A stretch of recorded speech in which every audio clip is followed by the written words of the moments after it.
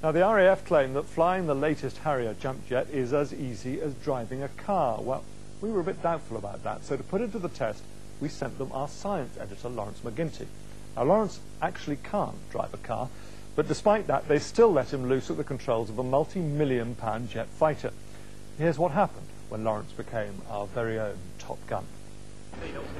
I walked across the tarmac with test pilot Chris Gopka, but I still couldn't believe it. They were going to let me fly a Harrier. As they strapped me in the rear cockpit of the two-seater experimental plane, I kept telling myself the new control system made flying the Harrier easy. I'm fat, I'm 50, I'm trussed up like a chicken, I can't even drive a car, but I'm going to have a go at driving this.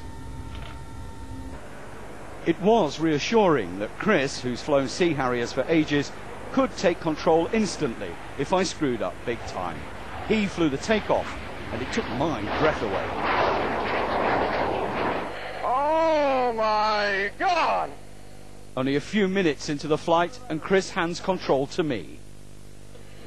Press and hold. This is the engage button now. Engage, yep. On the interceptor. I am pressing and holding now. Okay, you have control of the aeroplane. Okay, so if you want to just push the nose down a bit, you might as well push the nose down.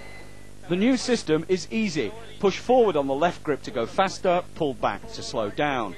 On the right, forward to go down, backwards to climb. Left to go left, right to go right. After 5 minutes of flying the Harrier, then came the tricky bit, bringing it into a hover and landing vertically. Here we are, we're jetboarding an aeroplane, which is quite spectacular, and we're at 100 feet. So all I need you to do now is push forward on the right stick.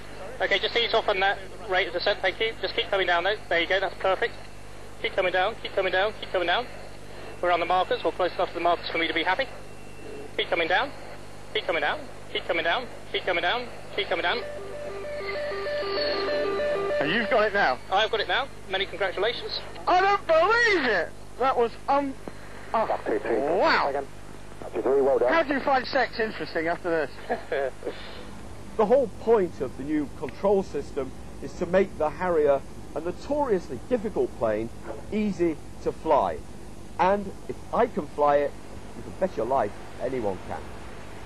Clambering out of the cockpit, I had to agree the Harrier's replacements with the new system will be easier and safer to fly and allow pilots to concentrate on fighting rather than just flying.